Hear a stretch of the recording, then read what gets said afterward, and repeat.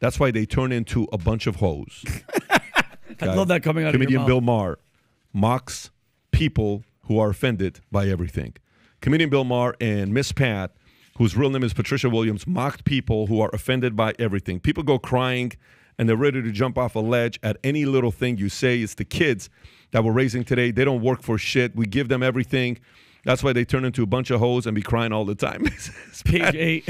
Instead of being honest to kids, they want to pamper them and make the word easy for everybody. The world isn't, I cuss at my kids, and people say, how can you cuss at your kids? I said, because when they get into a real world and somebody says, F off, they won't fall off the ground.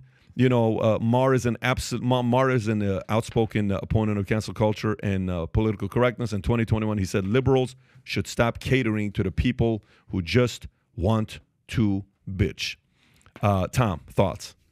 I think this is refreshing. This is absolutely refreshing. Catering to people that just want to bitch. It's one thing to have a point. It's one thing to move the ball forward on something important for society. It's quite another thing where you protest for the sake of protest, because what you're really trying to do is move things into power. And by the way, there's a direct line with this, goes right back to ESG, of all these people bitching about stuff, and then it goes back, and then their executional lever of bitching is an ESG policy. I love this, and I think he's calling it, and Miss Pack is calling it, and I think there's a big thing in here about kids. The BizDoc Babe is a teacher, and we have kids today that are treated differently and are too sensitive and are incapable of debate, and she is dead on.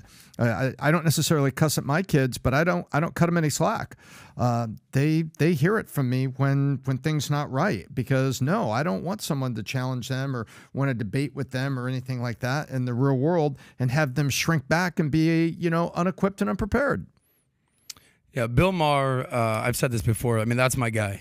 If there's anybody that I think is just kind of nailing it these days, it's Bill Maher. I know that obviously you're tight with Rogan, and that's sort of like who you think is on Goat Mountain. Bill Maher is on my Goat Mountain, and it's not because he calls out the right. It's also because he calls out the left. I mean, and who are we talking about right now? It's specifically, if we want to name names, the people that are doing the complaining are young people, Gen Z, who, you know, are just kind of entering the real world for the first time, and they're bitching and complaining, and they haven't done anything yet. A lot of what you talk about are the doers don't have a voice, and the complainers have a loud voice. These days, if you're 22 years old and you haven't done anything yet, you haven't built anything yet, you haven't made any money, you haven't built a family, you haven't accomplished anything, it's so easy to bitch these days about everything that you're seeing in the world and all the plights that you're dealing with. The reality is, in America today, this is the best, most amazing time we've ever had in our country as far as living longer, healthier, wealthier. Things are so good in America. And, you know, just take a trip to other places in the world and then come back to America and see if you still have that same attitude. But overall, I think Maher is just nailing everything these days. And shout out to him and his writers, because they're crushing. No, because I actually know one of his writers that's on his Real Time with Bill Maher. Yeah. I don't know him like well, but I've done stand up with him, and I respect him. But it's just do you think the shift is happening because he was just the Trump? That's all to me, because that's from what I saw in LA.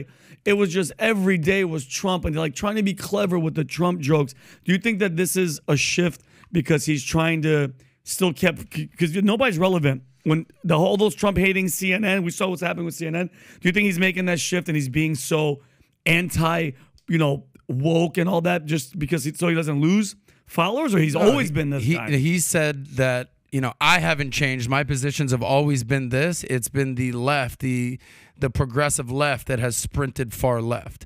Like a lot of times, he'll say this on his show. I don't know how often you watch his show. He says a lot of times Fox News will praise me.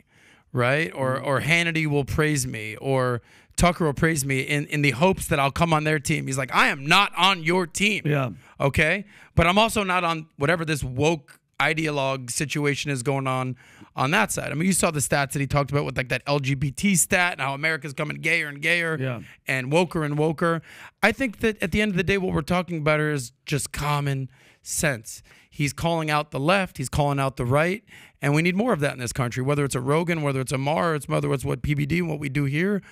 Common sense will prevail. I think that's the issue. And I think my only thing is, too, not to cut you off, Tom, and I do not want to talk about Trump, but the fact that when Dave Rubin was on his podcast and they spoke, he still can't admit, people like him, that really pissed me off, you still can't admit that what happened with the elections and all that shit was fabricated and it was all made up. None of them could just be like, okay, I was wrong. Because even Dave Rubin was like, come on, bro. Like, it's all Hillary and she paid, and they're still like, no, you don't know what you're talking about. That's one thing I don't respect, is admit when you fuck up. Admit that you were duped. You didn't start it. You didn't do it. Admit that everything that you said that you were peddling on your show and all these people, you lied. That's what we're talking about with CNN. I would respect CNN 1,000% more if just one day they just went, you guys, you know what? We messed up. Hillary did all this. She paid all this money. And we believed her, and we pushed it all on you guys. We'll move on. That's the only reason I don't respect them. Do you watch Bill Maher at all? Who are you talking to? You. I just watch his clips on Twitter. I've never watched his show. I don't. What was it on HBO? It's on HBO. Yeah, no, I don't. So I don't. You're have not like HBO. a Bill Maher guy. Whatever he posts on Twitter, Specifically Twitter. Anything that all of a sudden pops up. First of all, I think he's my style of a guy. Like if we were to go out and talk and just shoot the shit, he seems like somebody you can shoot the shit with and entertain, have banter, conversations. He's that kind of a guy. I like how he is. But I kind of agree with what he's talking about as well. All I know is this year, 2024, 2023 is going to be a rough year for a lot of people. I'm just saying, it's not going to be a good year for Fauci. Fauci is going to go from being the sexiest man on earth to a bachelor or somebody he's going to be Scrooge at the highest level, like a Scrooge type of a guy.